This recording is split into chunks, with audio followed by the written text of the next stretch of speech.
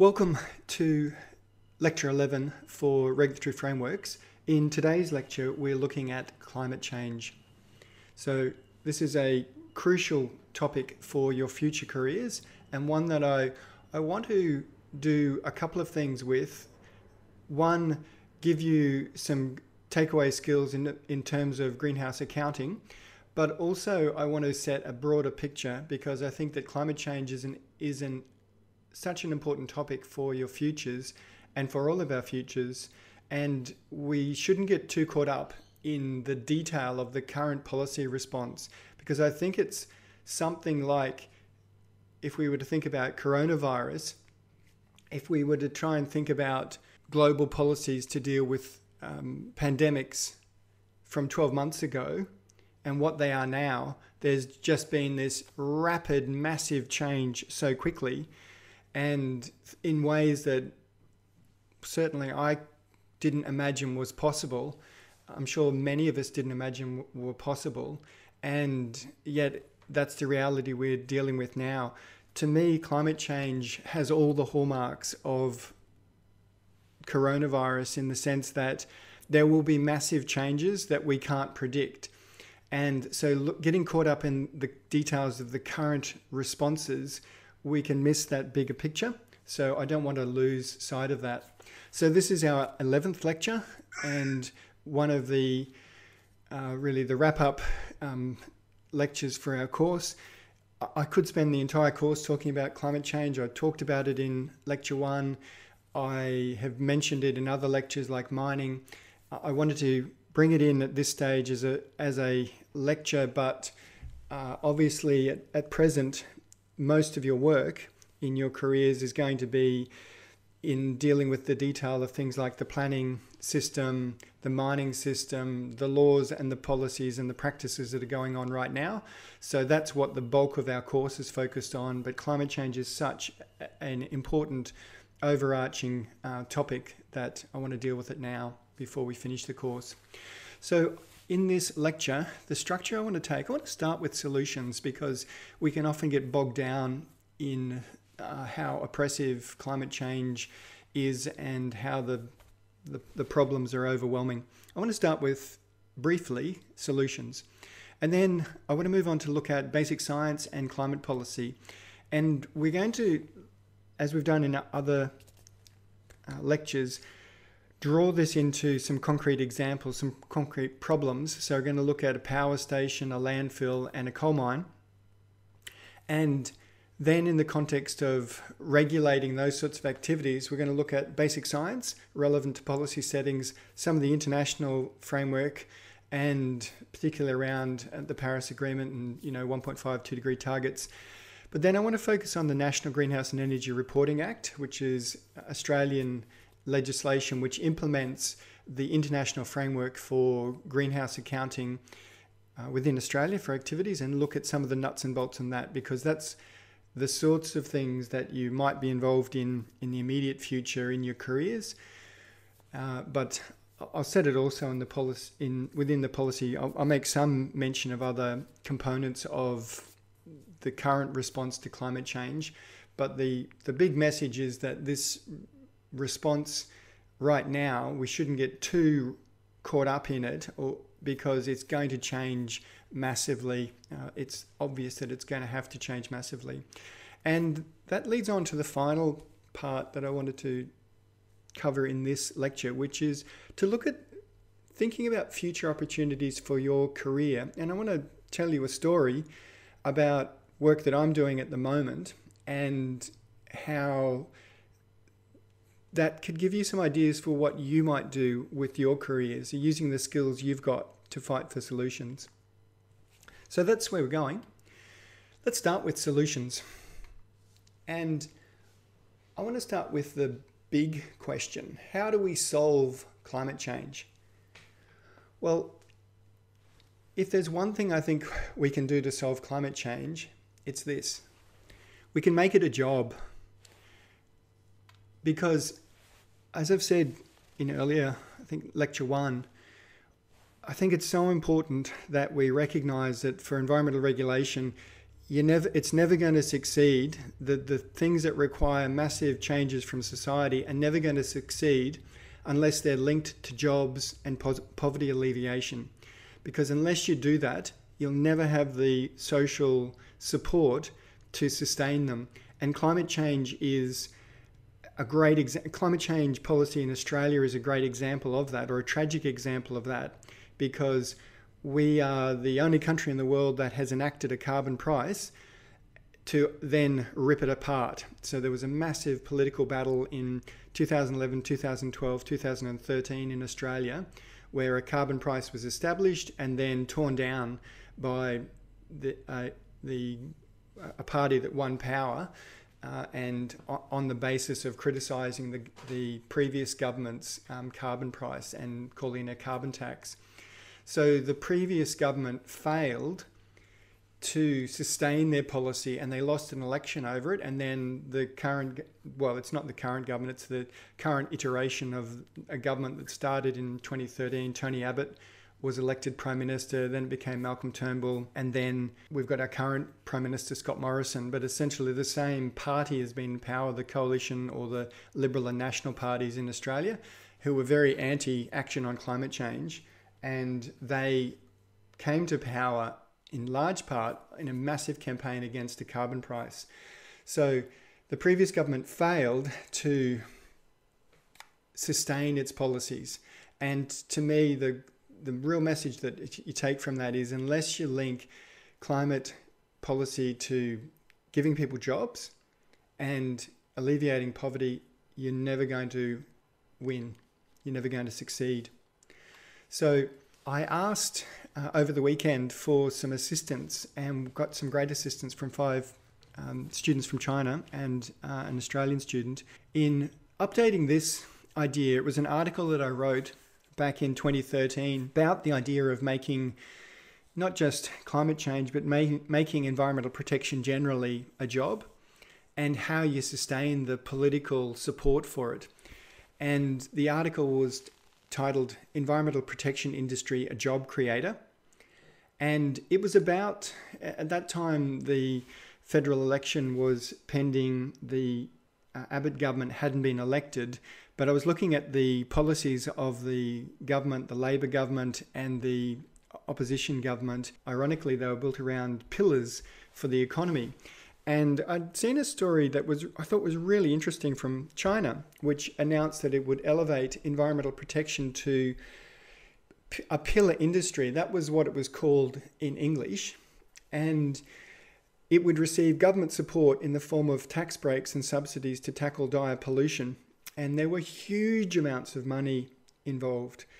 And I thought it was such an interesting story, because apart from the fact that China is such a massive country and so important globally to the economy, to environmental protection, it's important in its own right. But I also thought that there were some really valuable lessons in the language and approach that China was using for Australia and elsewhere.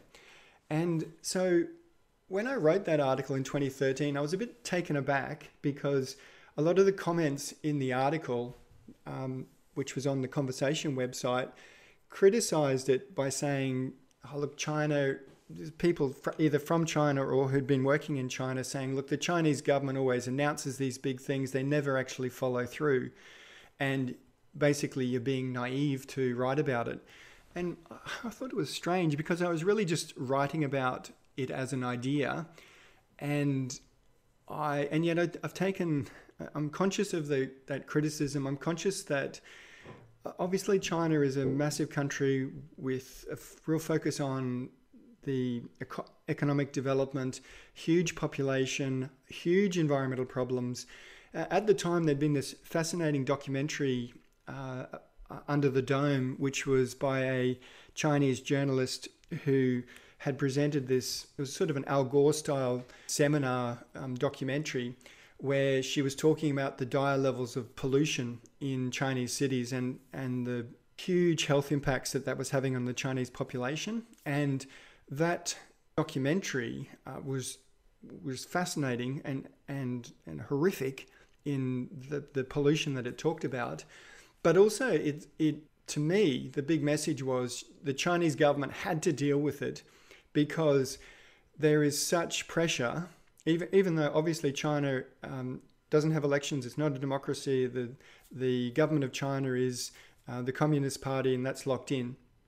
But still, the government of China has to listen to the people of China, in the sense that if people are complaining about dire levels of pollution, that their kids and they are getting sick, well, that's a huge pressure on the government to respond. And so the government was responding with massive programs to try and particularly deal with terrible pollution, both to air and water, but also seeing it as positioning itself for research and industry in the future, recognizing that climate change was a major issue that the world needed to address, recognizing that there was a lot of opportunity for China to do research and then have the intellectual property to make it a cornerstone of its economy, which it could then sell to the rest of the world. So it was a dual economic and environmental policy approach. And it made sense back then that China would, while imperfectly, no country ever succeeds in these things perfectly, that it would be a real push for the Chinese government to keep going with this. And so that was the context for asking about, well, how is China going? I wasn't able to really find updates about the pillar industry. And I had some great responses. So thanks to everyone who responded: Audrey, Jamie, Ewan, Yim, and Zulin. Thanks for your responses. Can I just take out one point? You guys did some really good research for me. And I've just put here a screen grab of one of the pages about the 14th five-year plan and the massive investment in sustainability that's part of the 14th five-year plan. And can I just summarize it like this, that while China still suffers severe pollution and other forms of environmental degradation, it continues to plan and invest heavily in environmental protection. I think that is an important point to make, but it's the idea about making environmental protection a pillar industry and linking it to the economy and jobs that I think is the really valuable take-home lesson for other countries, including Australia. This sort of idea about making environmental protection a pillar industry reflects, I think, a stronger version of back 2 decades ago. There was a big push at an international level under what was called the Millennium Ecosystem Assessment.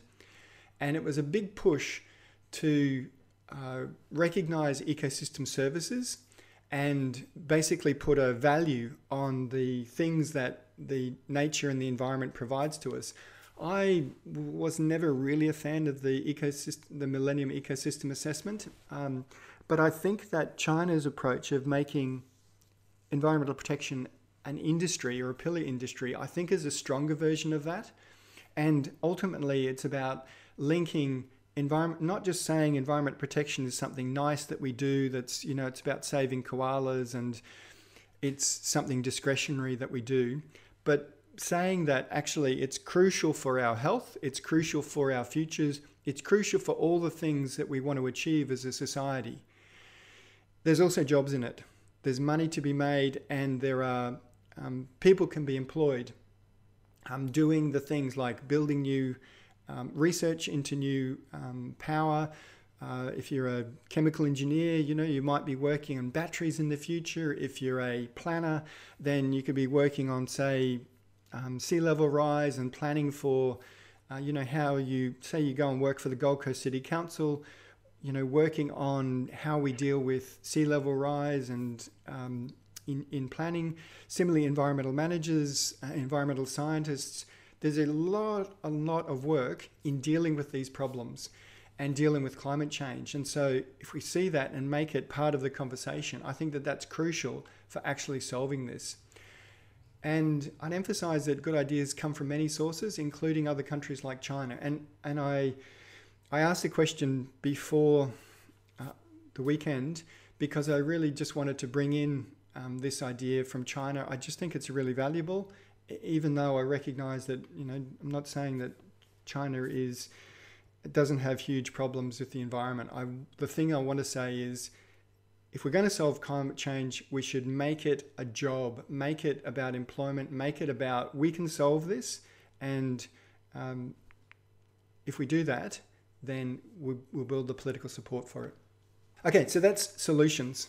And I might have surprised you there. You might have thought I was going to talk about solar and wind and all of that stuff. I think that that's a secondary issue to the big picture, which is if we make it about jobs and employment and a better future for the entire community, then we get this political support from it. And that's the only way we'll solve it. I want to turn then to deal with basic science and climate policy. And as I said, I want to ultimately focus on greenhouse reporting and the National Greenhouse and Energy Reporting Act, because I think that that's a useful bit of knowledge to have now that's going to be relevant into the future. But I'm not going to get too caught up in current policy settings because they're all going to change. So the three problems that I just wanted to lock into to give us some tangible facts of the sorts of things that you'll deal with in terms of climate change. So one is a power station. This power station is located about 30 kilometres southwest of University of Queensland. In previous versions of this course, I used to run field trips out to the power station. I didn't run it this year for a range of reasons. We wouldn't have been able to go there anyway with coronavirus, but here's some imagery from those field trips that I used to run. So here's Swanbank Power Station. There used to be a coal-fired power station, which is shown in this image, which there were different versions of it. This is Swanbank B Power Station. It closed around 2014 due to basically the value of it, the economics of running it just not stacking up. In the foreground in this image is Swanbank E Power Station, which is a gas-fired power station. So if I just change that to pen. So here's Swanbank B. It was a coal-fired power station. It's been ended. And in the foreground is Swanbank E, which is a gas-fired power station. These are some of the cooling towers, which, for big power stations, you see those really big ones. Swanbank doesn't have those sort of massive cooling towers, but you can see it in the foreground. So this burns gas to boil water and drive turbines. That's the basic idea.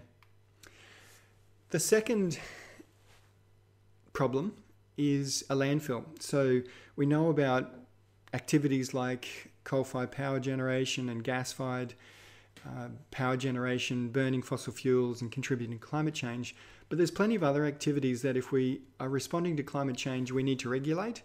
And I'll just mention landfills, which are a really major source of greenhouse gases.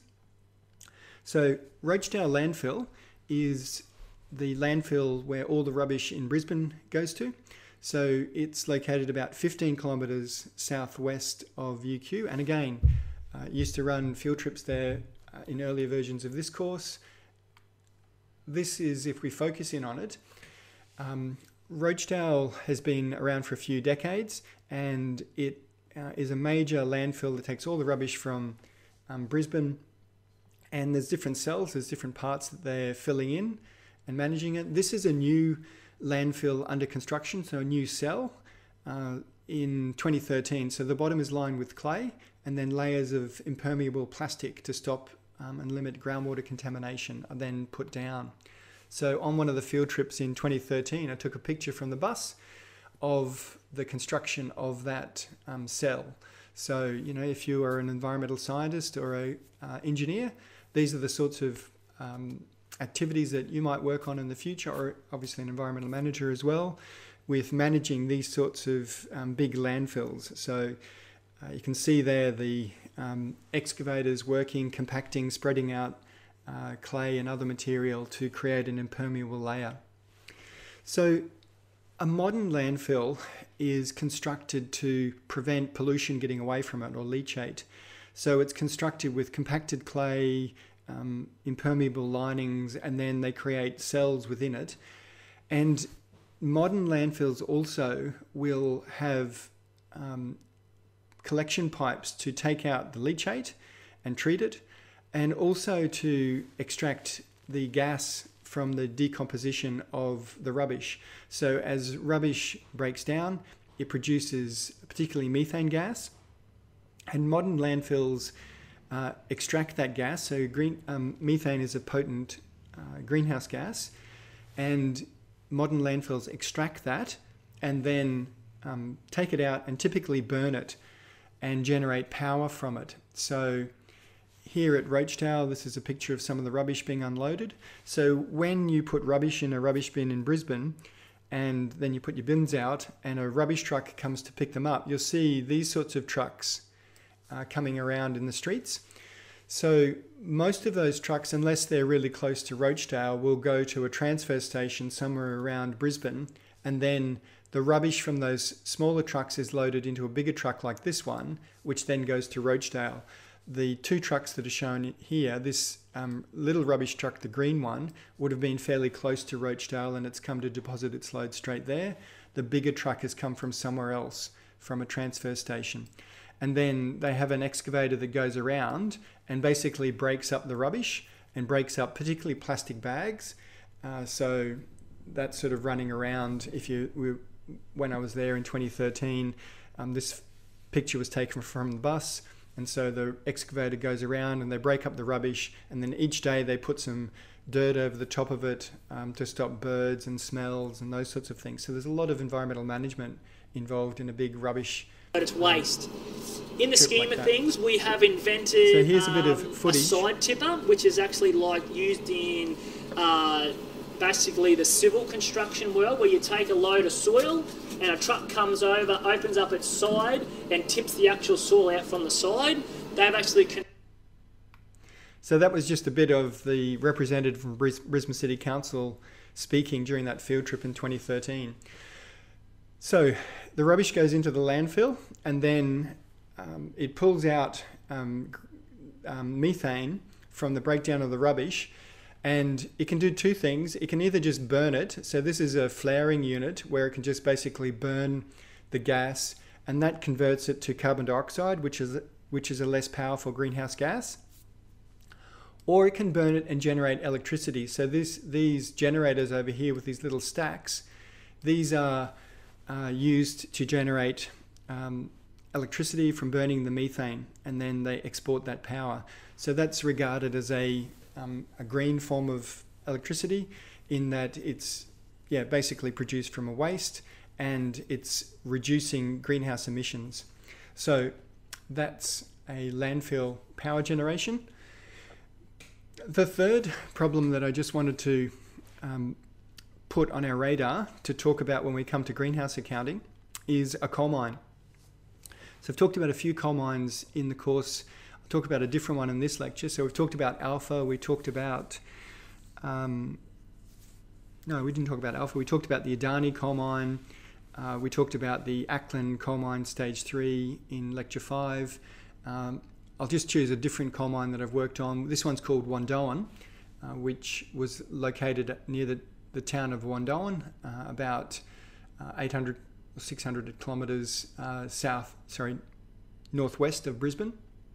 Sorry, I've got the figure up there, 350 kilometres northwest of Brisbane.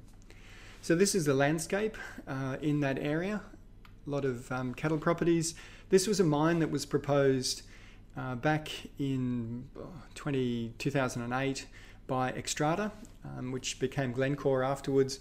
And these colourful little shapes show different mine pits that were proposed as part of the mine, and the different colours represent the years when extraction would occur. So basically red's year 1 and then going through to grey year 30. So most of them would start at the north and work south.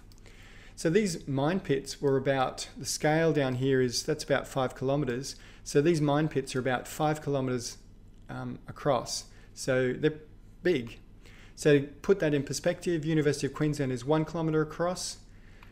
4 kilometres or 5 kilometres grid would basically take out from UQ to the Brisbane CBD, all of West End, all the way across to Woolloongabba. So that's what one pit at Wandoan would take out if you put it in Brisbane. This is a sample pit near Wandoan. So this was, you can see the overburden here, and we're getting down to the coal, which is the black layer. So as you know, coal is the remains of fossilized plants, was captured from the atmosphere about 350 million years ago, or 300 million years ago, most of the black coal in Queensland. And when we dig it up and burn it, we're returning, it's basically pure carbon. When we dig it up and burn it, we're returning carbon that's been out of the active carbon cycle for over 300 million years, and we're putting it back into the active carbon cycle. So that's coal. This is a dragline at another big coal mine, Xstrata's Bulga coal mine. And what looks like a mountain range in the distance is actually just the other side of the pit. So, 4 or 5 kilometre across pit is massive. So coal, when it's broken up, just looks like a black rock, and yeah, basically pure carbon. Okay, so those are our 3 problems, and I want to look at how we account for greenhouse or climate change issues with those sorts of activities, and then how they might be regulated.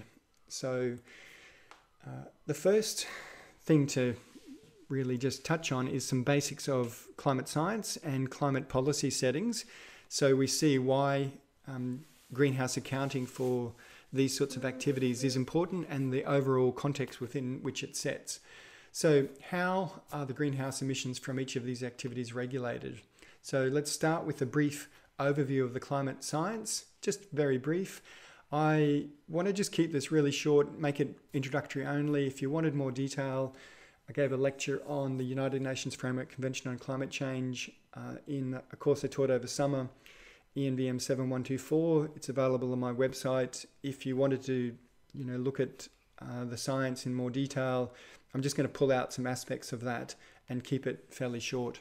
There's a lot of sources of information about climate change. I know a lot of you guys cover it in other courses, so I'm not going to dwell on it here. I just want to touch on a few things. So the Intergovernmental Panel on Climate Change 5th Assessment Report is the latest report from the IPCC, so I won't dwell on that. Of course, there's still people that say, climate change isn't real, it isn't happening. This is a cartoon that I think is very funny of a little elf saying to Santa Claus, but the jury's still out on climate change, as you can see the North Pole over here floating away and the whole of the Arctic has melted.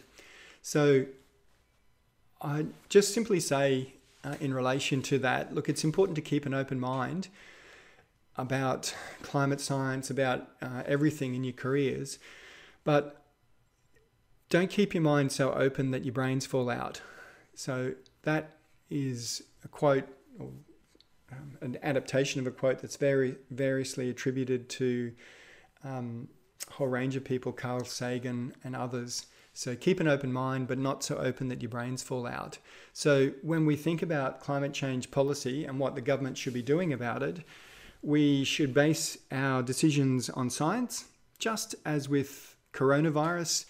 The governments of the world in Australia, in China, have been basing their decisions on science. That is, unless you're in those countries like, it's really sad to see what's happening in the US with their madman. That's their president, and the situation in Brazil as well as Indonesia. There's obviously countries that are still in a huge amount of problems with coronavirus. But in countries like Australia, we based climate, and China and many countries in Europe, we based coronavirus policy around science, and at least at this stage, things are looking reasonably good for the countries that have done that. So climate policy should be based on science as well, not basically what we would like the world to be like in our imaginations. So what I would call, we shouldn't build our climate policies around believing in the tooth fairy. So, and I've given the EGCCS as a reference to carbon capture and storage, which was about 20 years ago. Carbon capture and storage was a popular proposal in Australia and other parts of the world like the US for allowing us to mine coal and gas, and then we would use it and then capture it and put it back underground. So carbon capture and storage. And basically, in the last 20 years, we've found that that's really expensive to do, and so expensive that it's really economically unviable. And even though in theory we might do it, it's actually far cheaper to just repower our energy and transport systems with renewables rather than trying to use coal and gas and then capture it and put it back underground. So we shouldn't build our climate policies around fairy tales. So if we think about the science, I really like this quote from a US professor, Naomi Oreskes. He said, "There is a scientific consensus over the reality of anthropogenic global warming. It's based on multiple independent lines of evidence converging on a single coherent account." And I think that that is such a powerful statement. Multiple independent lines of evidence converging on a single coherent account. And to me, that's the best reason we've got for why we think we need to take strong action on climate change, because there's multiple things saying, multiple independent lines of evidence saying this is a big problem. So one of the basic lines of evidence is our understanding of how the atmosphere works, coupled with instrumental records of increasing atmospheric CO2 and other greenhouse gases. So if we think about our atmosphere, the greenhouse effect, I'm sure that you know this, I'm just going to run through it really quickly. The greenhouse effect is a basic property of our atmosphere. It allows sunlight to pass through. So we know that sunlight comes from the sun, passes through our atmosphere. The wavelengths coming in don't warm the atmosphere, they pass through it.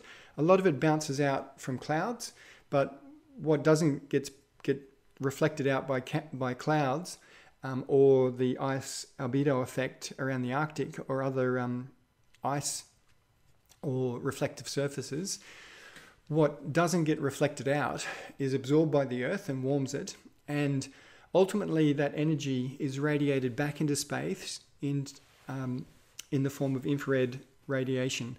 So it's a lower energy form of radiation, and that energy, as it's passing through our atmosphere, interacts with trace gases in the atmosphere, and those trace gases act as effectively a blanket. They slow the loss of energy down, and so they warm the atmosphere and the surface of the Earth.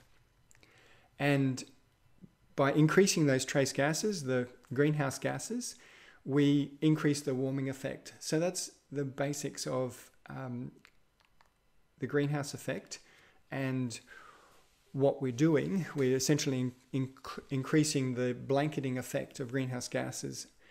And we can measure major greenhouse gases in the atmosphere. So carbon dioxide, we know, has increased from, it was first recorded in the late 1950s by Richard Keeling, and his results have become famously known as the Keeling curve. So since the late 1950s, the US government has been recording at Mauna Loa Observatory in Hawaii, increasing carbon dioxide concentrations. So this is the results from Mauna Loa. The latest reading is now at 416 or 417 parts per million. So an obvious trend going up. The little jaggeds, the little ups and downs are due to the annual changes in essentially the Earth's seasons, with the northern hemisphere moving in and out of summer and winter.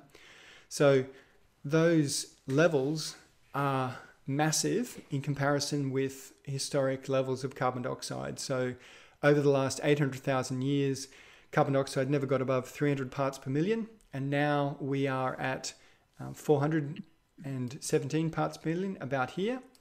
And we're planning to go on massively further to possibly over 500 parts per million, possibly over 900 parts per million. So that will be a massive change in a major constituent of our atmosphere. And we know that it's going to have big effects. So it's well-established atmospheric physics is the basis for our scientific understanding of climate change. And one of the things that I think is really, really scary and sobering is that this carbon dioxide that we're releasing from burning fossil fuels is going to continue the atmosphere for a really long time. About 7% of what we emit now will still be affecting the atmosphere in 100,000 years' time. Yeah, the timeframes are enormous. Even if we stop burning fossil fuels, there's still going to be legacy effects for millennia. Now, while some major changes are already locked in, what happens in the future depends to a large extent on what we do now and in coming decades. And so the Intergovernmental Panel on Climate Change and top scientists like, this is from Malte Mainshausen's paper in Climatic Change in 2011, which was then used in the Fifth Assessment Report as the basis of modelling.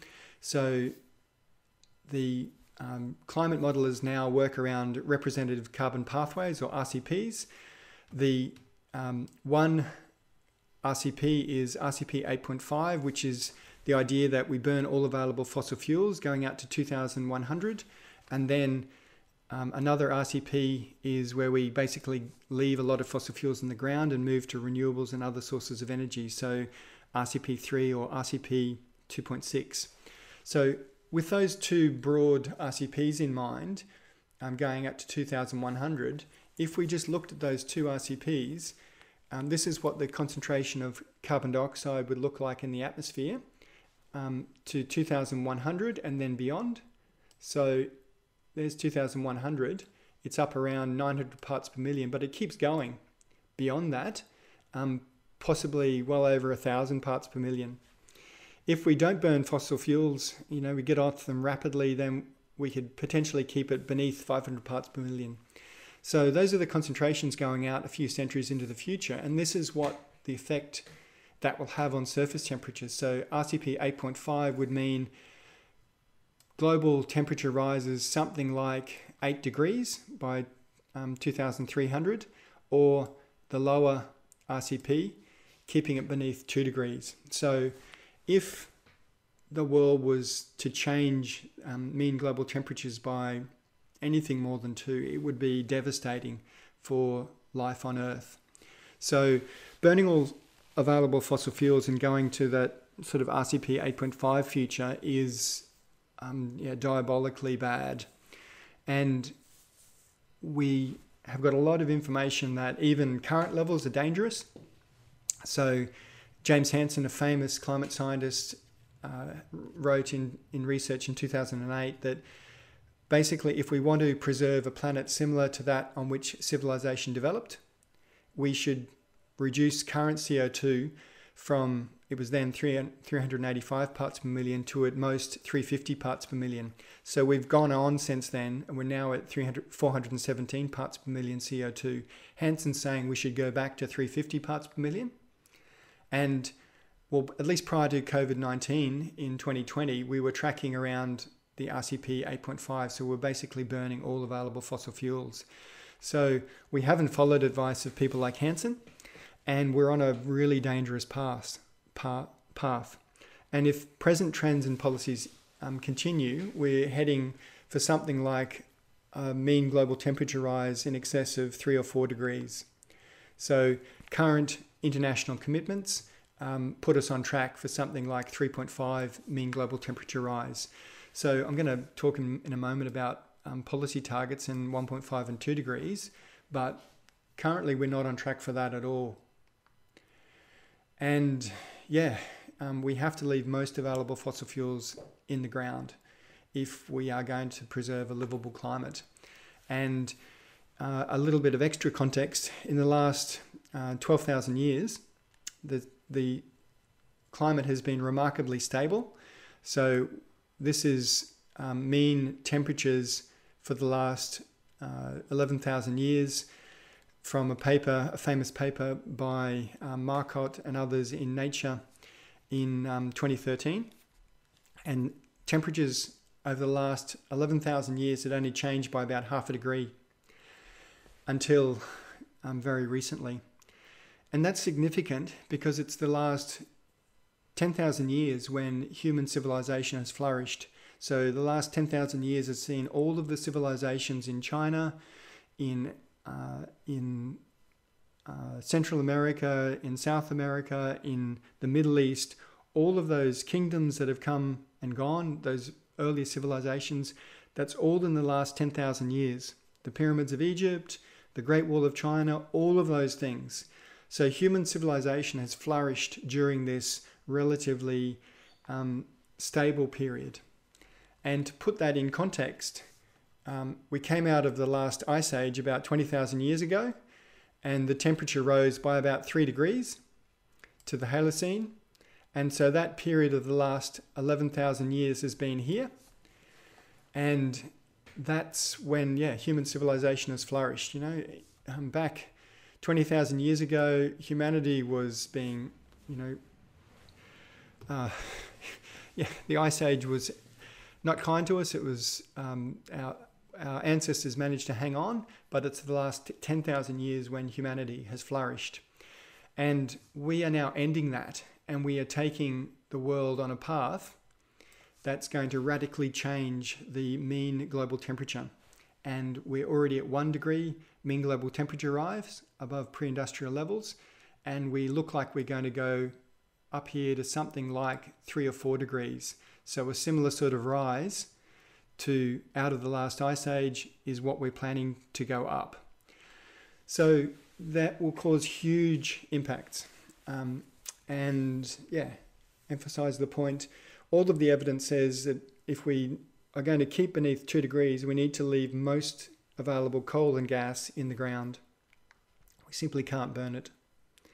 Now, the idea of leaving most coal in the ground is completely alien in Australian politics. I've shown you this graph before, which is an Australian government planning document from 2012, where basically they were showing, going out to 2035, rising exports of coal in black, rising exports of coal seam gas in red. So our idea was, our national plan was to dig up and burn all available fossil fuels. And that still pretty well is our plan. Now, even at current levels, it's having huge impacts. We have seen major impacts on coral reefs around the world. And this is some images of what coral reefs look like now at about 1 degree, still relatively healthy. At 2 degrees, it's expected, the middle image there, coral reefs will be severely damaged, and at 3 degrees and above, they pretty well won't exist. This is from a paper by Ophir Goldberg and his colleagues writing in 2007 in Science, and their projection of what coral reefs would look like under different climate scenarios. So coral reefs are already hugely damaged. We've seen mass coral bleaching events globally and affecting the Great Barrier Reef in 1998, 2002, 2016, 2017, and most recently 2020. We've also obviously seen very recently in Australia massive bushfires substantially driven by climate change. So there's a whole range of impacts on coral reefs, on the Australian ecosystem with bushfires, on the Arctic. We're seeing a whole range of impacts. To me, the focus has been on the Great Barrier Reef because that's where I'm from, and I think it's such an iconic system that we can use to rally action. And I just can't believe that we would just let it die on our watch, while we are in charge, that we would destroy this magical ecosystem that's so valuable and not leave it to our kids. So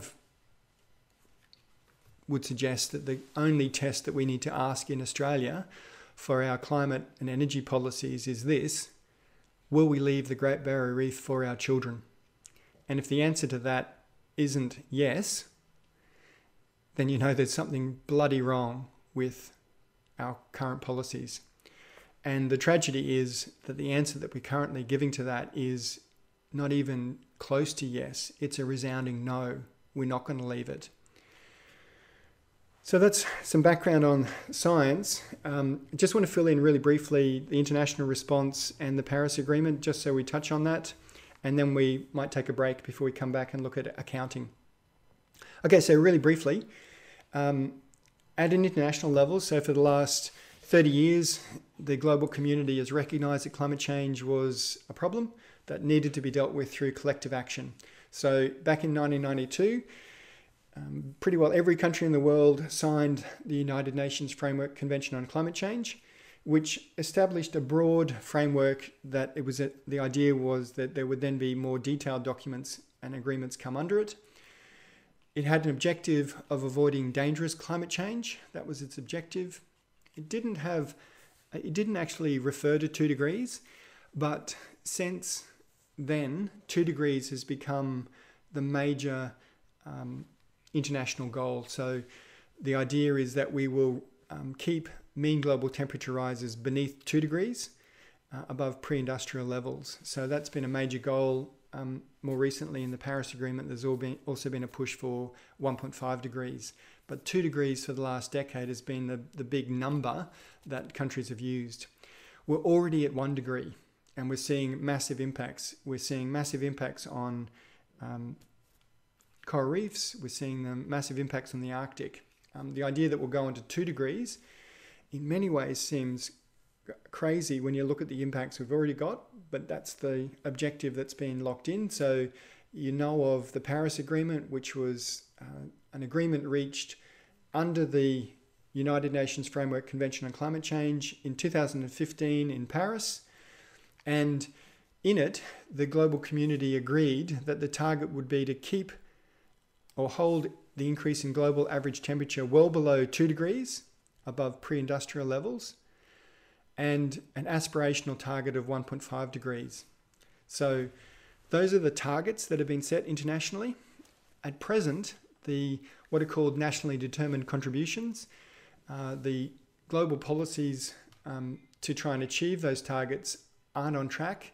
If you add them all together, and if we're successful with implementing those nationally determined contributions, the world is still going to warm by 3 degrees. So we're not achieving the policy settings, even with current commitments. Again, I don't want to go into these NDCs and the like in too much detail. If you're interested in that, you can go and have a look at the lectures from the International Regulatory Frameworks course, ENVM 7124. So that's a broad policy setting.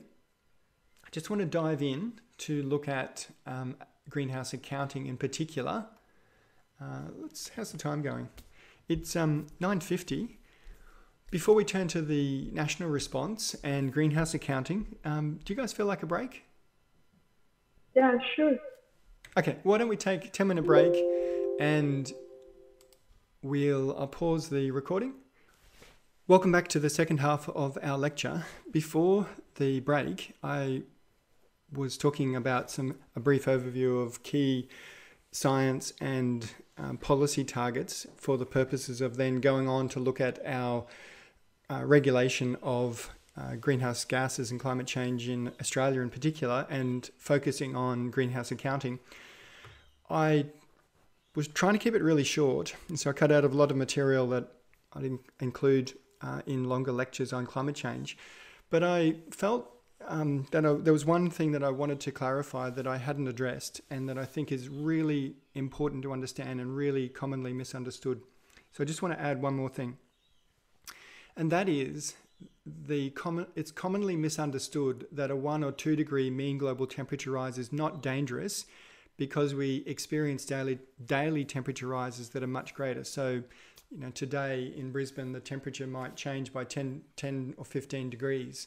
And so when we set policy targets around reducing or avoiding mean global temperature rises of 1 or 2 degrees, people can think, well, that's not very much. 1 or 2 degrees, that's not a very big change. I just wanted to clarify that is actually a massive change, because the distribution of temperature is what's being shifted, not the daily temperature. And there's a crucial difference. So when you see a graph like this, it's talking about mean global temperature rises for the last few centuries and going up. So this is the temperatures from all around the world. When we shift the distribution, we push it all to one side. And if we think that temperature has a normal distribution, so like a bell curve, you're shifting the entire bell. So things that were the average temperature, that whole average is shifted up, but also the entire distribution. So what was previously things that occurred virtually never, suddenly are occurring much more commonly, and things that never occurred before are even occurring. So you get more hot weather and more record hot weather. And that's the danger. It's the tails, not just the average, but the tails. Also, we expect that with climate change that we'll have an increased variance. So it's like squashing the bell. So when you put those two things together, you increase the mean and you increase the variance, you end up with much more hot weather and much more record hot weather. And this is the danger part of the distribution. It's the record hot weather that is, hugely damaging to us and to the ecosystem. And one animation that I think really cuts through and shows this is this animation of shifting distribution of summer temperature anomalies in the Northern Hemisphere from 1950 to 2011. It was produced by James Hansen and his colleagues back in 2012, and it shows the change in distribution from this normal distribution in the 1950s. It shows how it's shifted. So this is for North America, China, Europe. So this is it in the 60s. This is the distribution of temperature. Then the 70s, then the 80s, then the 90s, and 2011. So that's not a model. That's the record of how temperature distribution has shifted. So importantly, this area up here, things that never occurred before are now occurring, and occurring quite regularly. So that's the danger. It's the shift in the entire distribution. So when we talk about a rise of 1 degree now, we can actually already see it in this shift. And this is some graphs from Australia showing rises in minimum monthly temperatures and maximum monthly temperatures, or actually I got that the wrong way around. Maximum's on the left, minimum's on the right. But essentially that we've seen that same sort of shift in distribution in recent decades. And so when you get these extreme periods happening, you see increases in extreme heat waves and fire conditions. So this is increasing extreme heat waves and fire conditions in Australia from 1910 to 2017. And of course, 2019, 2020 would have blown this out of the water again. So those are the extremes. And that's why in Australia we've seen the 2019-2020 bushfire season was catastrophic.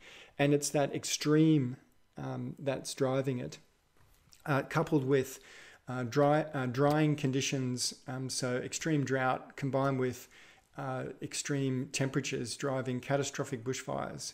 So climate change had a substantial role in those catastrophic bushfires, and also around the world. So this is an image of fires in California in 2017. So California has been experiencing massive fires as well. Other parts of the world have as well. So it's that change in distribution that's dangerous. That's also what drives increases in cyclonic activities. So you know that cyclones, what we call tropical storms, are called cyclones in Australia, hurricanes in the US, typhoons in most of Asia. So cyclones, typhoons, or hurricanes, tropical storms, get most of their energy from the sea surface temperatures. So if you increase temperatures of the ocean, you expect stronger storms. So massive tropical storms driven by extremes and the shift in distribution. Similarly, coral bleaching occurs in extreme temperatures. So this Acropora coral here, a picture taken in December 2014, and then the same area in February 2015. So bleaching occurring due to extreme temperatures causing corals to bleach. They don't stay bleached, so they don't stay white. They look pretty to start with. So this is an area bleached in 1998. A couple of years later, or 4 years later, it's covered in algae. Another couple of years later, in 2004, you can see corals starting to recover. But with repeated bleaching, we expect coral reefs to basically be wiped out. So it's the extremes that are what's going to kill us and kill the ecosystem. So when we think about policy goals, of 1.5 or 2 degrees, don't be drawn into the misconception that that's a small change. It's actually an enormous change for the entire ecosystem, the entire globe.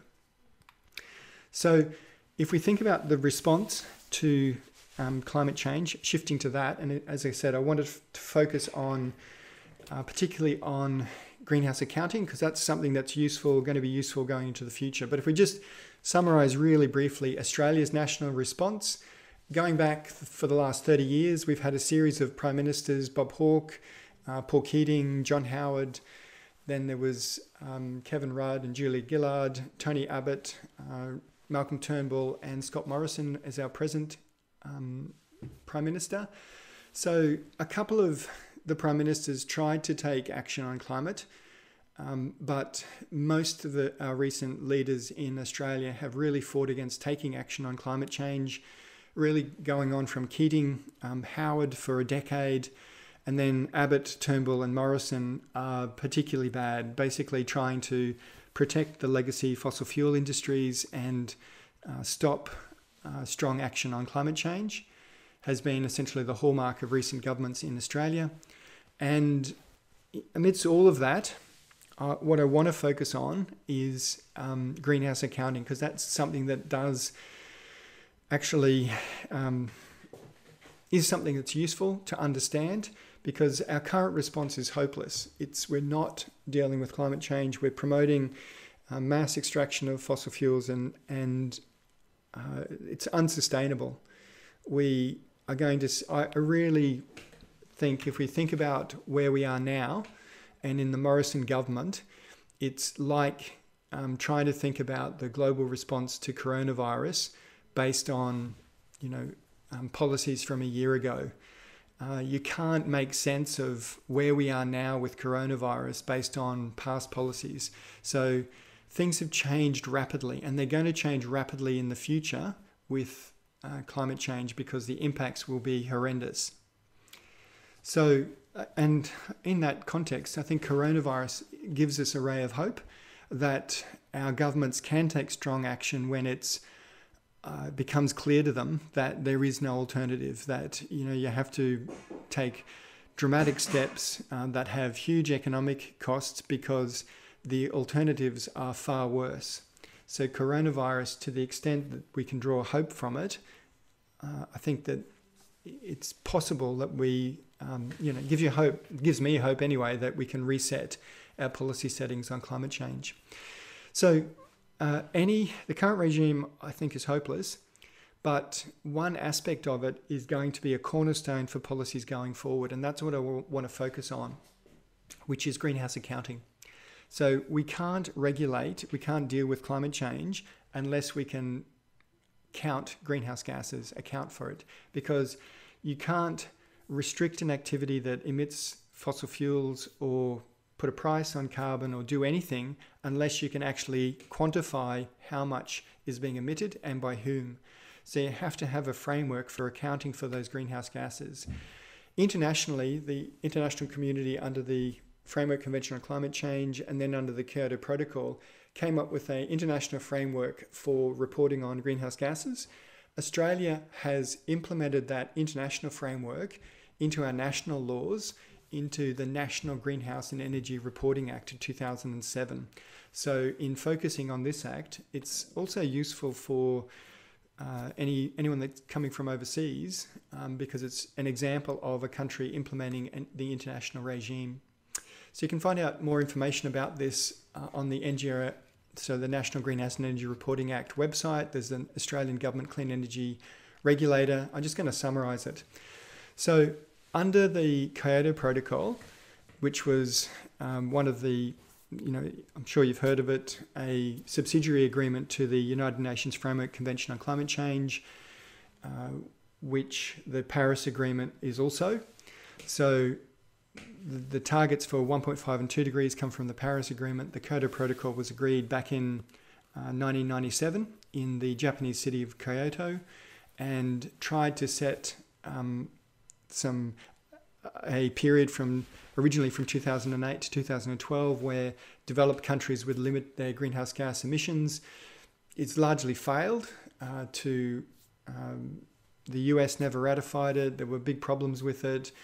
Led to a lot of acrimony. We're now onto the Paris Agreement and the voluntary contributions of countries under the nationally determined contributions. But the thing that we can still take from the Kyoto Protocol is the reporting framework, which was built around 4 greenhouse gases and 2 classes of gases. So carbon dioxide is the most famous greenhouse gas, methane, CH4, nitrous oxide. Another gas, sulfur hexafluoride, is another major greenhouse gas, commonly used in medical and electrical applications. There's 2 classes of gases. So hydrofluorocarbons, HFCs, and perfluorocarbons are classes of gases. So it's not just 6 gases. There's actually lots of these. So these 6, what are called the Kyoto gases, these 6 gases, even though there's 2 classes, I'll just call them 6 gases. These 6 are the gases that countries have to report on. Each of them has different effects on the climate, so they have given different numbers. If you emit a ton of carbon dioxide, or if you emit a ton of methane, it's about 23 times as powerful over 100 years as emitting a ton of carbon dioxide. So they have different effects, but they're the basic things that have to be reported for greenhouse accounting. So as I said, the different greenhouse gases have different effects over different timescales. So sulfur hexafluoride, SF6, is about 23,900 times more powerful than carbon dioxide over 100 years. So SF6 is, as I said, used in high voltage electrical systems and some medical applications. And yeah, it's a very powerful greenhouse gas. So when we're accounting for these different greenhouse gases, we use a unit called carbon dioxide equivalence, or CO2e. So it's a unit that allows emissions of all greenhouse gases to be compared in a single unit. And so carbon dioxide equivalence is an important unit to be aware of. So when you see reports of emissions from, say, a country like Australia reporting greenhouse emissions by sector, they're reported in millions of tons of carbon dioxide equivalents. So this is including carbon dioxide, methane, sulfur hexafluoride, perfluorocarbons, everything. And then you've got them in these different sectors. So carbon dioxide equivalence is an important concept to be aware of. Now, within using that basic unit, the National Greenhouse and Energy Reporting Act in Australia sets some thresholds for companies and corporate groups to report their emissions. It's not just emissions though, it also requires them to report energy use and consumption of energy. So this was only an indirect measure for carbon, climate change, or activities that impact on climate change. But that's what the Act does. It's emissions. If you're a corporate group, so this is companies in a single group, so like a main company with subsidiary companies, if they emit over 50,000 tons of CO2 a year, then they have to report. If they produce more than 200 terajoules of energy or consume more than 200 terajoules, they have to report from all of the facilities under their operational control. Now, that can be really complicated. So Brisbane City Council, I did a report for them years ago, and they've got thousands of facilities, libraries and the like. They actually get over those thresholds and have to report. It can be really complicated for big organizations to report their activities.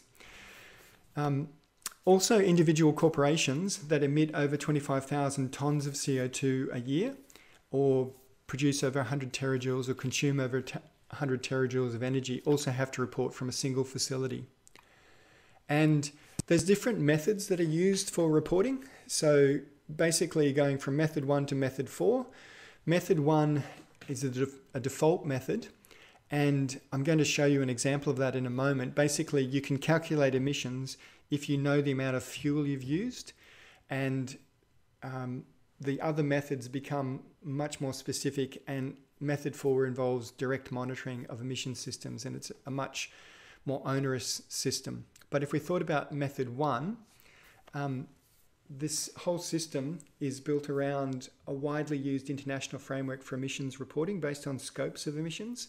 So scope 1 emissions are direct emissions from an activity. Scope 2 emissions are indirect emissions from an activity due to electricity consumption. And scope 3 emissions are indirect emissions from upstream or downstream an activity. So for scope 1 emissions, with say the lecture today, we don't have any scope 1 emissions in that we're not producing carbon dioxide directly, but we have scope 2 emissions because we're using the internet, I'm running a computer, so we're using electricity. For me, that electricity is probably coming from solar panels on my roof at the moment, but the lecture we're using some power to to move the lecture around over the internet. So there'll be indirect emissions with our activity today, and they're scope 2 emissions. Scope 3 emissions might be the emissions embodied in things like the computers and the infrastructure that's involved in the lecture. So scope 3 emissions. So scopes 1, 2 and 3 are commonly used in reporting, and the Energy Act is built around scopes 1 and 2. You can read about that and there's the Greenhouse Gas Protocol is an international framework that's commonly used. So a lot of companies use those scopes. And here's just an example of reporting scopes 1, 2 and 3 from an energy company in Australia called Energex. It's a Queensland government-owned corporation. It provides network services and infrastructure to distribute electricity into homes and businesses around southeast Queensland. So in this lecture, we're using Energex's infrastructure. And here's just part of a report that they produced a few years ago, talking about their scope 1 emissions from their trucks that drive around, scope 2 emissions from electricity use within their facilities, and scope 3 emissions. Things they've included there are employee air travel, taxi travel, and the like, and waste disposal. So those are things that, if you think about direct emissions from their activities, driving a truck around, that might be burning diesel, so that produces direct emissions from their activities. That's a scope 1 emission. Their facilities use electricity that's produced off-site, so those are scope 2 emissions. And then things like their staff travelling on a plane or something like that for a meeting. Well, the emissions are being produced by another company in that case, but Energex is getting the benefit of it indirectly. So air travel, taxi travel are commonly included in scope 3 emissions. And so this is the sort of report you get from companies about their greenhouse emissions. And again, for you guys, if you're an environmental scientist or a chemical engineer, these are the sorts of reports that you might be writing in the future. So calculating a company's greenhouse emissions around those scopes. Can I just give you a couple of examples of how method 1 works to give you the basics of the most simple forms of greenhouse accounting. So method 1 uses this formula, and this comes from the National Greenhouse and Energy Reporting Measurement Determination. And if you wanted to look at those, you could go to that website for the Clean Energy Regulator and look at the technicalities of them. But for our purposes, I just wanted to show you one example of calculations. So I just mentioned I'm going to use this for power station, but under the reporting framework, power stations can't use method 1. They have to use a more advanced method. But for simplicity here, I just want to use method 1. So in this formula, E is the amount of emissions, Q is the amount of fuel you've used, EC is the energy content, EF is the emissions factor, and then it's divided by 1,000 for the right units. So E is the emissions of greenhouse gases, Q is the quantity of fuel, EC is the energy content, and EF is the emissions factor. Now you can get EC and EF depending on the fuels. from tables that are included that are based on averages from fuels from a particular sector. So in Australia, black coal that's burnt has an energy content, or EC, of 27 gigajoules per tonne. And then emissions factors are broken into carbon dioxide, methane, and nitrous oxide. Now, you're meant to calculate each one separately and then add them together. But can you notice that carbon dioxide is the massive, so if you burn coal, you basically get carbon dioxide, you get a small fraction of methane, and you get a small fraction of nitrous oxide. Can I pretty well just knock them out for simplicity? And let's just add a little bit to 88.2. So I'm going to make it 88.4, which, so this isn't mathematically correct, but close enough for our purposes. And I know that the engineers are listening to this, rolling your eyes at this, the mathematics of bringing it all together. Just bear with me. I just want to keep it simple. So we've got E, the amount of emissions, equals the amount of fuel by EC by EF. So the amount of fuel Swanbank used to use per year when it was operating was about 419,000 tonnes of black coal. So we multiply that by 27, the EC for black coal, and then an EF of 88.4. And then we divide it by 1,000, and that gives us a little over 1 million tonnes of carbon dioxide equivalent emissions from burning that coal. Now that, in a nutshell, is the most basic form of calculating greenhouse emissions.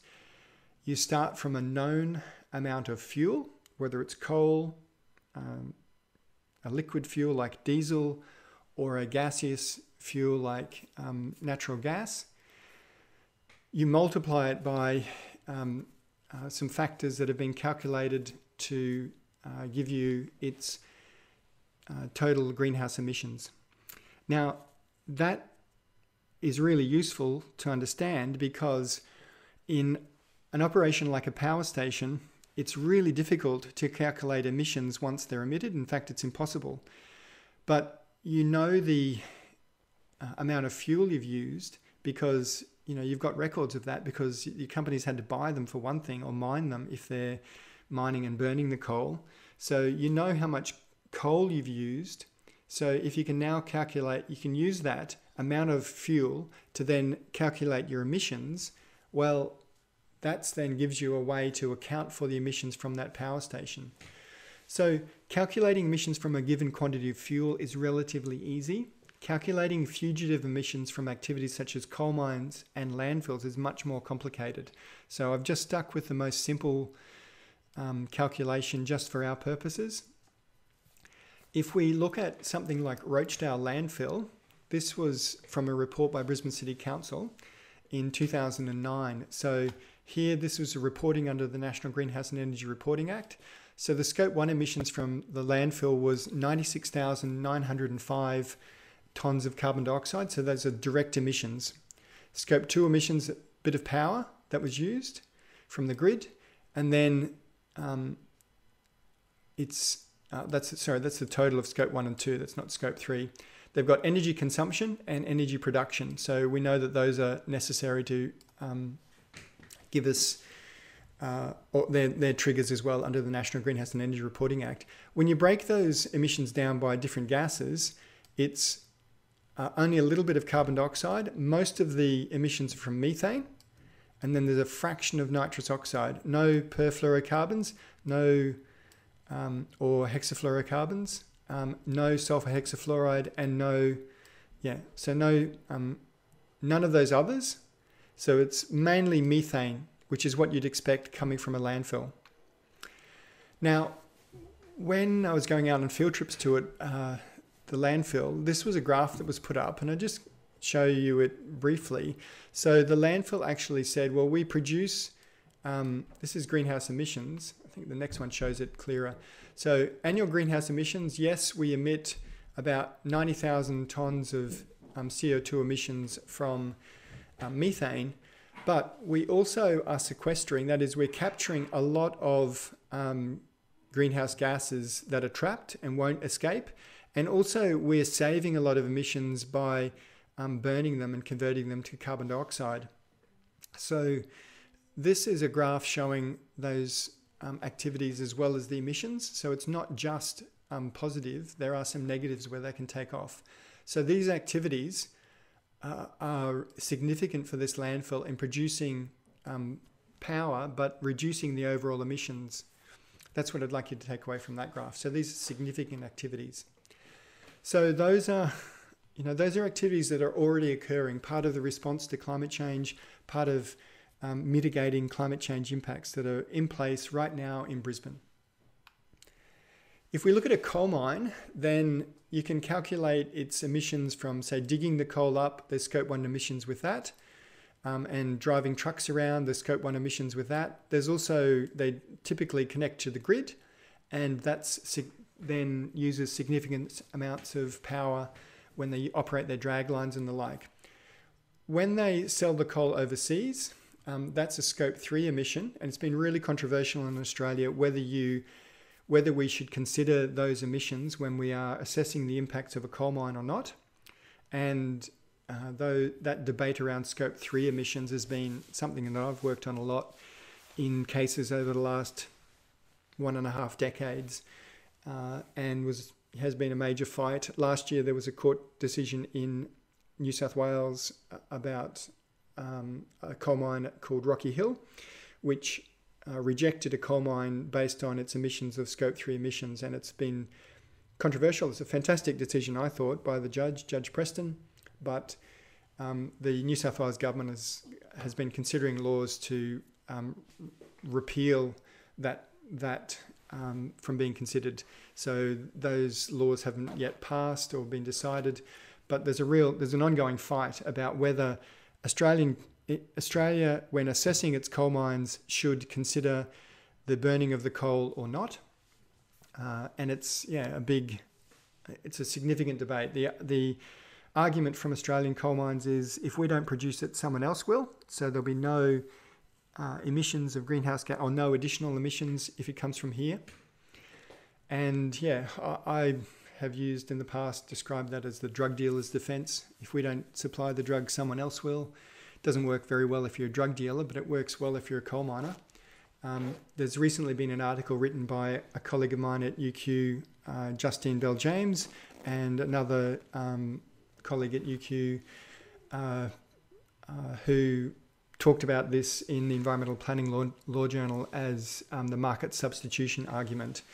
And it's still an ongoing debate in Australia. Should you take into account the burning of coal from a coal mine or not? So if you look at something like the Wandoan coal mine, if you ignore the burning of the coal, that's about 99% of the emissions associated with an activity. So you can see why the government and the miners want to ignore it, because this is a cartoon showing Kevin Rudd at the time, and I don't know who that is supposed to be, Martin Ferguson or someone else, but basically it was a cartoon jokingly saying the coal offshore sequestration. We basically put our coal on a ship, we send it to China, to Japan, to India. It's burnt there and it's no longer our problem, which is black humor, because obviously it still is our problem. We've got the same atmosphere. If it's burnt in China or in India, it still impacts us. So in Australia, there's been this huge debate around climate policy. It's been hugely acrimonious for 2 decades. The low point or the high point was a carbon price, which was brought in the Clean Energy Act in 2011. It was called the carbon tax. And Julia Gillard, the person who's shown in the middle there, was the Prime Minister at the time. The opposition leader was Tony Abbott. He ran a very effective campaign to pull down Julia Gillard based on Axe the Tax and the like. It was a very acrimonious political fight, and the scars of it are still born today. And the current government is Scott Morrison is in the same party as Tony Abbott, And yeah, we still have the remnants of that acrimonious debate holding back Australia from taking action. So if we leave aside that debate for a moment and just think about the NGER Act again, the liable entities under it, we're thinking about these activities. The liable entities is a person with operational control of a facility over 25,000 tonnes of CO2, a retail of natural gas, and a person with operational control of a landfill facility of over 10,000 tonnes of CO2. So those are scope 1, scope 3 emissions, because that was, I've misexplained that. Can I just backtrack a fraction? Can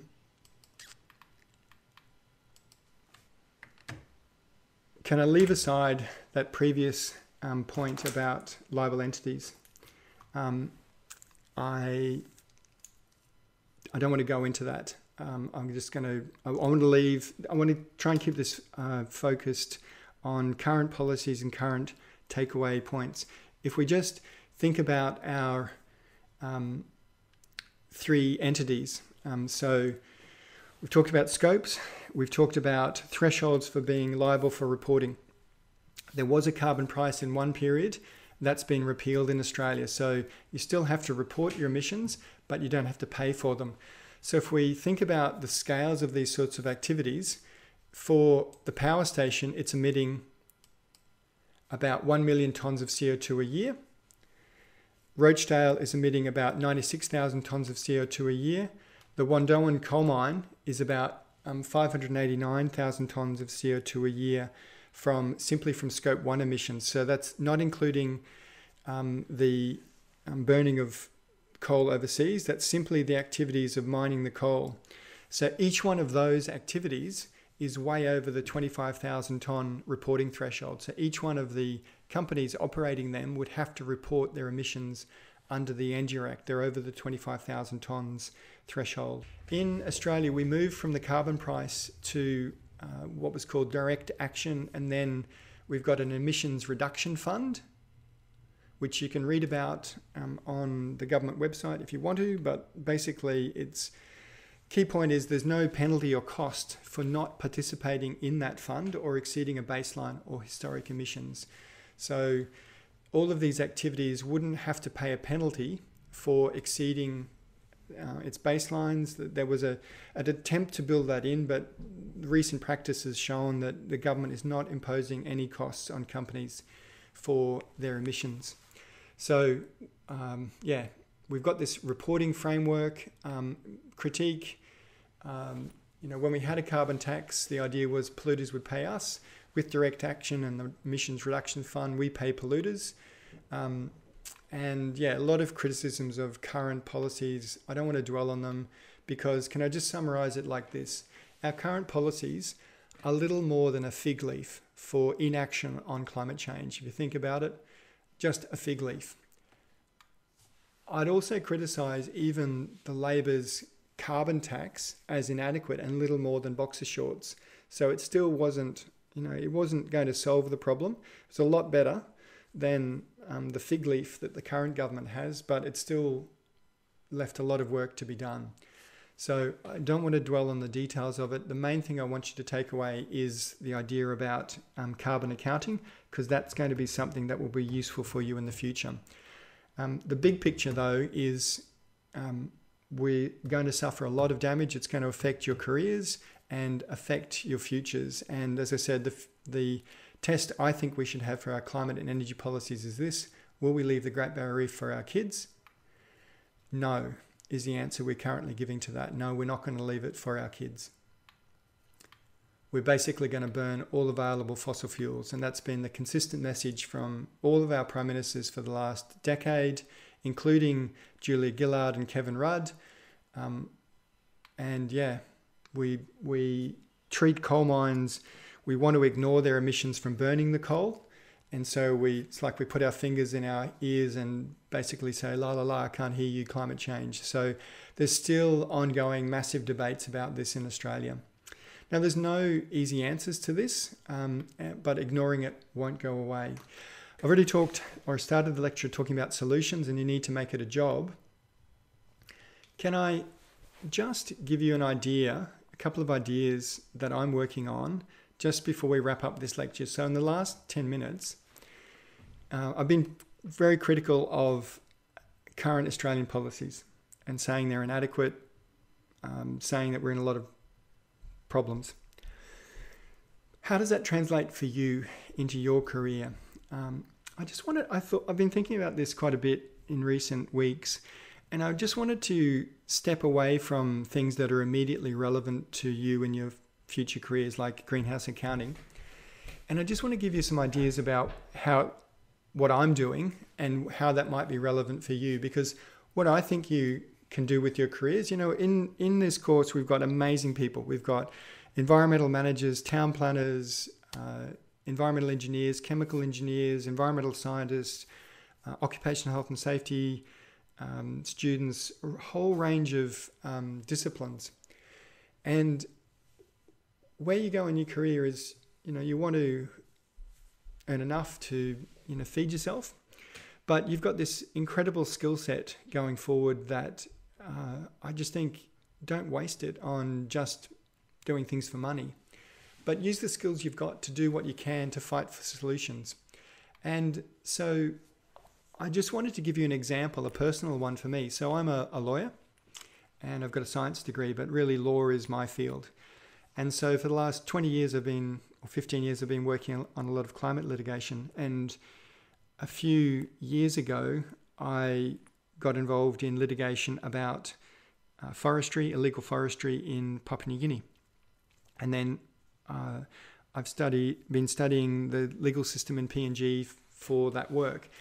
And while working on that, I had an idea that under the PNG constitution, there was a real opportunity for transnational claim by customary landholders in PNG to go after the big emitters globally. And so I looked at Australia, where I've been doing a lot of work on climate litigation, and in a recent article in the Environmental and Planning Law Journal proposed this idea, which now I'm trying to attract in other lawyers to work on it and funders to get it up off the ground. But basically it's an idea that's set out. I've put a recording on my website about identifying climate litigation opportunities. So this isn't things that I'm expecting you guys to know for the exam. This is purely big picture stuff. What can you do with your career? And to me, what I'm trying to do is look at all of the things I know at this stage of my career.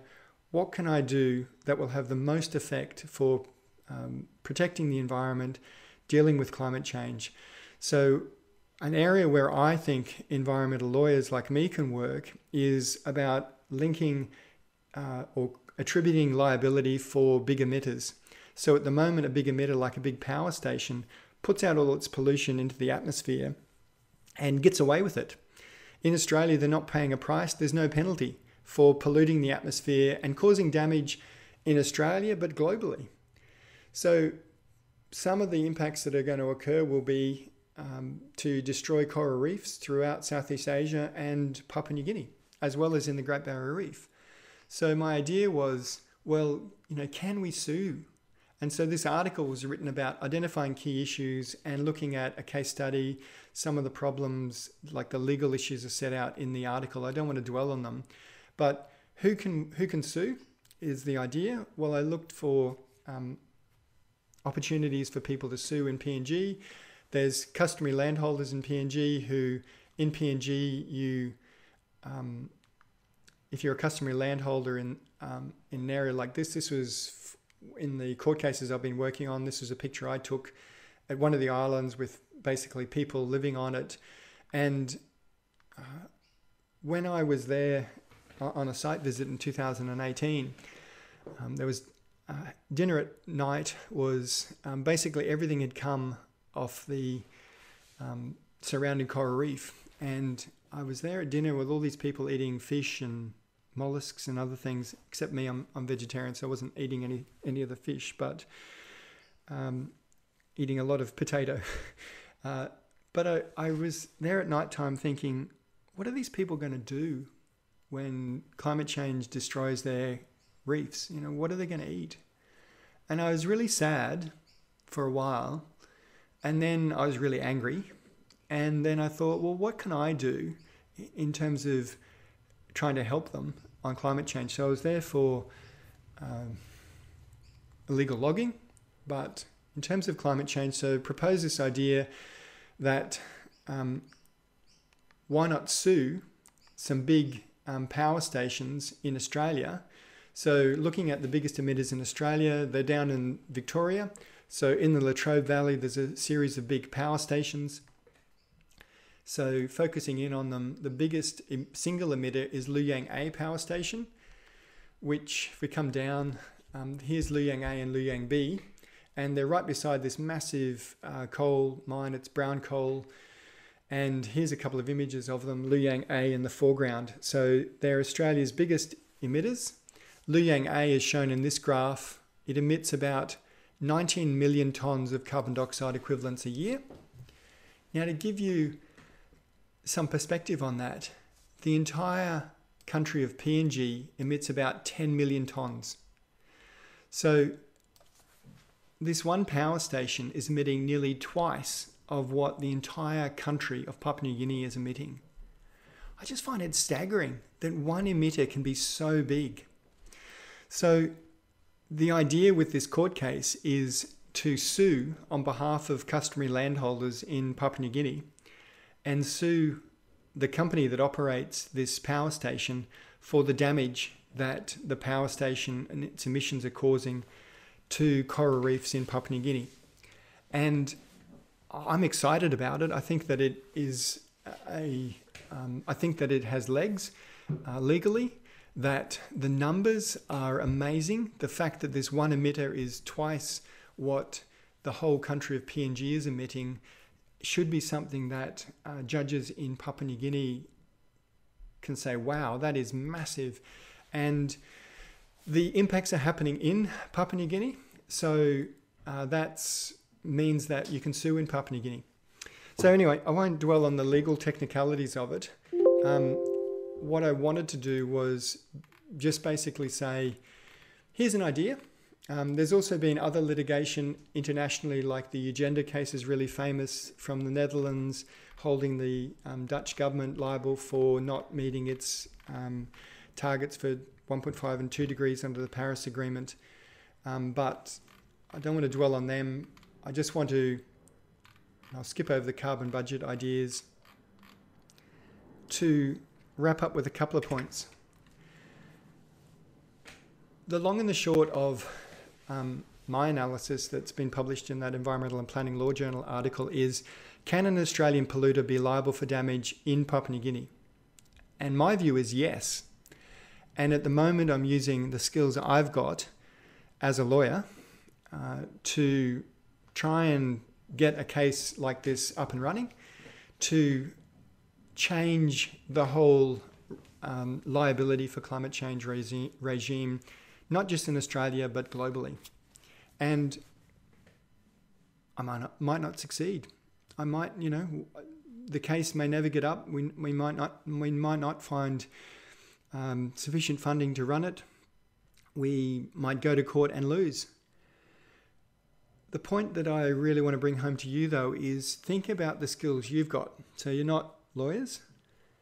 You work in your own field, whether you're a chemical engineer, an environmental manager, but look around in your field with the skills you've got and look for what can you do to make a difference. So that's what I'm certainly trying to do.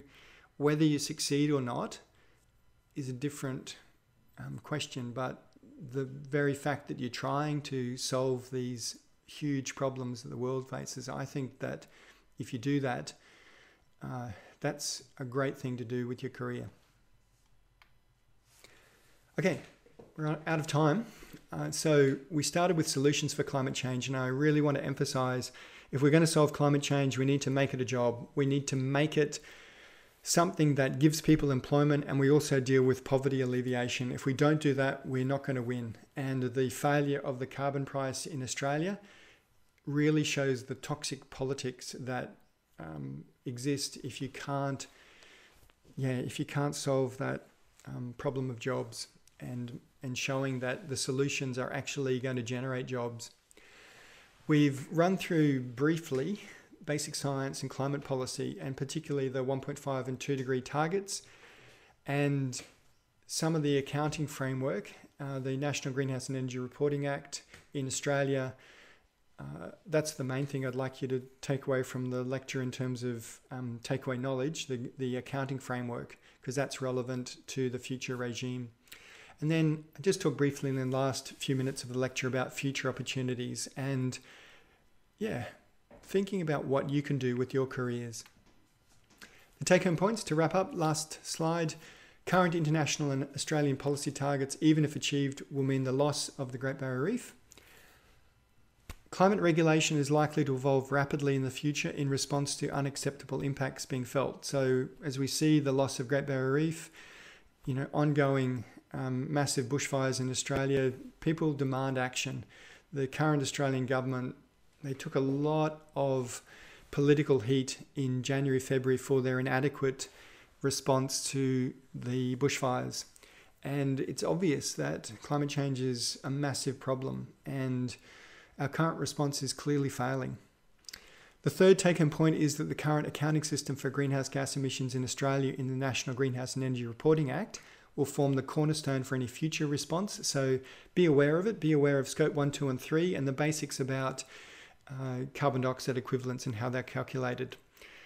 We currently largely ignore responsibility for greenhouse emissions from coal and gas exports in Australia. And I would just say finally, we need inspiring solutions and we need to fight for the future we want. And in your future careers, use the skills you've got to fight for those solutions.